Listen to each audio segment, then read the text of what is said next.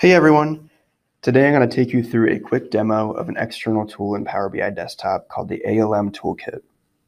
Now the ALM Toolkit has a few main benefits. Number one, you can do relational database type comparisons for Power BI datasets. You can do code merging, and you can deploy bug fixes and partial releases. Now that is the main benefit that I've used it for. When I'm making changes and I want to just deploy those changes and not refresh the entire data set, this is kind of what I use. So let's back up and kind of explain the use case. If you have a data set that's using an import model and you're publishing that to Power BI service in a premium workspace, and then using that data set, you're using as a shared data set for multiple reports, which are connecting to that data set via a live connection, and you have to make a change to a few measures or something like that, maybe a relationship, and you don't want to refresh the entire data set to basically implement this, the ALM Toolkit is a perfect example of how you can accomplish this. So for my demonstration today, I've got a file called ALM data, and it is one table with one column and 5 rows. It's got one measure called count, and it's just the count of that column. Now let's say I want to make a measure change. I want to change this from count to sum. So let's go ahead and do that. Change this to sum. Okay. So now that's changed in my data set itself, but not in the Power BI data set. It's changed in this file, but not in the Power BI data set itself. So let's actually implement that change. So if we go to external tools here on the top, if ALM Toolkit is installed, you'll see that appear here. Go ahead and click on that. Now the first screen that this comes to is a connection screen. So your first part is source. You're always going to click on your file where you're making this change. So in this case, it's Power BI Desktop, ALM data.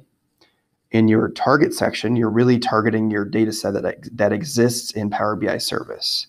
So this first part up through the slash, the part I have highlighted right now, is pretty standard. You're going to have to copy that exactly. And then after the slash, you essentially list your workspace that your data set exists in. After you've done that, under dataset, if you hit the drop-down, you'll see the list of all data sets that exist in that workspace. First, it's going to make you log in. So go ahead and log in. Okay. Now I can see a list of all the data sets that exist in that workspace. So my data set is called ALM data. So I'm going to head and click on that and hit OK. Okay, so the first thing it's going to do is this essentially hit the compare button. So it's comparing my source information with my target information. So you can see the table, measures, you would see relationships here if I had any, those kinds of things. And then this far right column is the action it wants to accomplish on that.